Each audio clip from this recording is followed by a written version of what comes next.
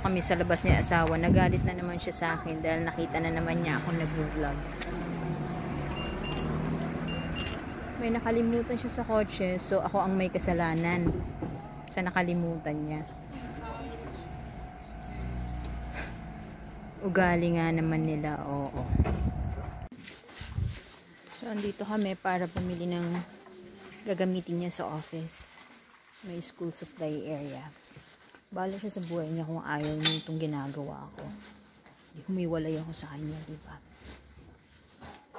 Galing na kami kahapon namili. But then, hindi pa rin niya kinuha doon kung ano yung kailangan niya. Kumpleto na yun. Kasi ang rason niya, mas makakatipid pa dito sa bilihan na to. Pakita ko sa inyo.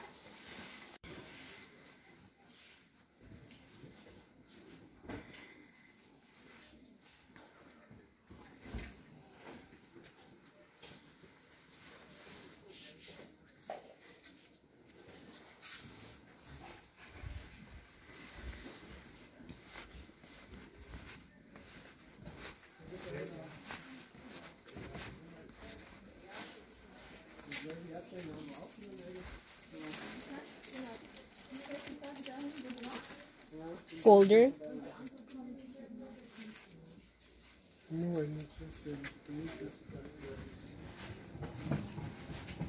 Tinatanong kung anong kailangan niya.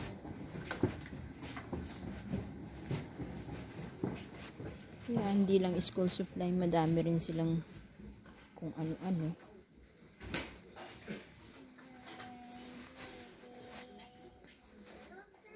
Pero in fairness, mas mura nga sadya dito kaysa doon sa pinagbilhan namin.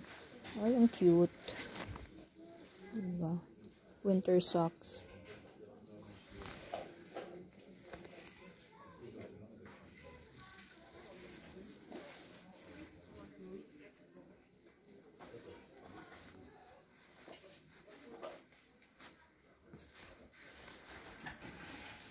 Meron din sila dito. Party decoration, party equipment.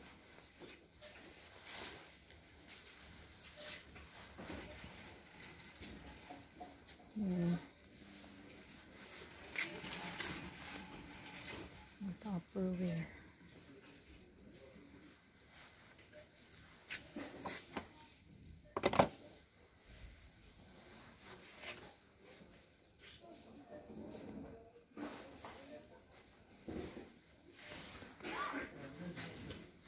Mga kitchenware din sila, kompleto. Mas mura sadya.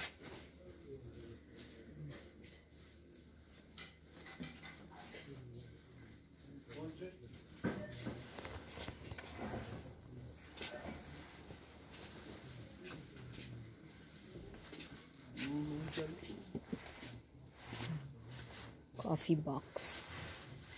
3 euro lang.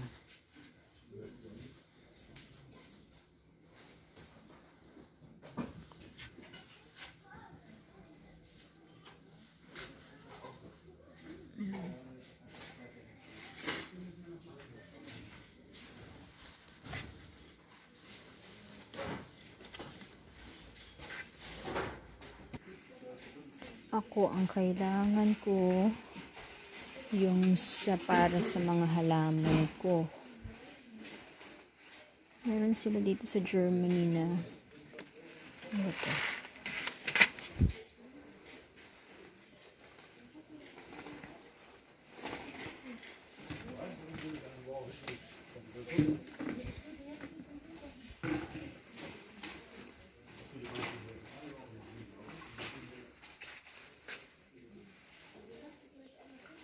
Ko alam kung saan ko hanapin yun. Mga buto-buto naman yun nandito.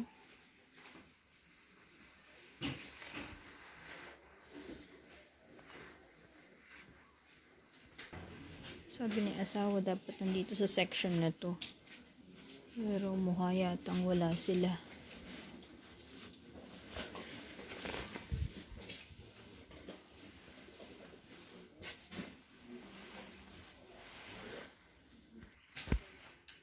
Watch this, guys. Dito sa Germany,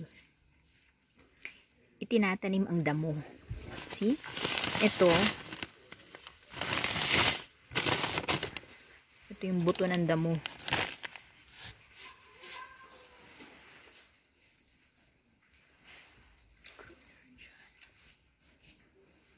And it costs 5 euro. My goodness. So, now you know. Dito, tinatanim ang damo. Sa Pilipinas, tinatanggal natin or ipinapakain lang sa mga hayop. Dito, tinatanim, inaalagaan nilang damo. Funny, diba? Kung mahalaga sa kanilang pagpatubo ng damo, so ibig sabihin, meron din silang pataba. Ito yun. Magkano? 4 euro. First thing is, dito sa Germany, iba-iba yung klase ng lupa dito. So, meron sila ditong pang garden, pang flowering plants. Tapos, merong mga panggulay, kung magtatanim ka. Yan. Meron yung pang outside, tsaka meron yung mga tanim lang sa pot.